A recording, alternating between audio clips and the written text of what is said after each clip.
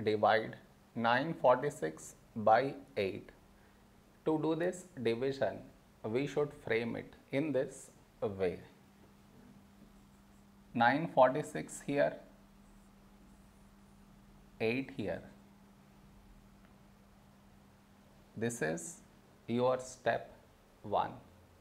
Next, here we have 9, here 8.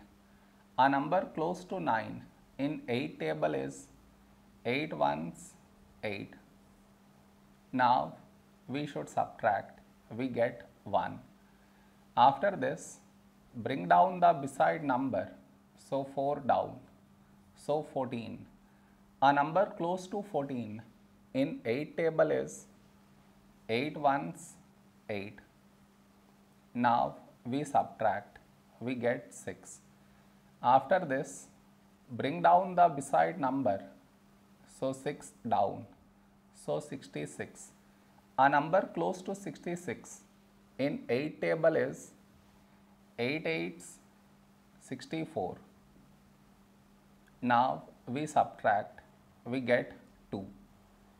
No more numbers to bring it down, so we stop here. This is our remainder, this is our quotient.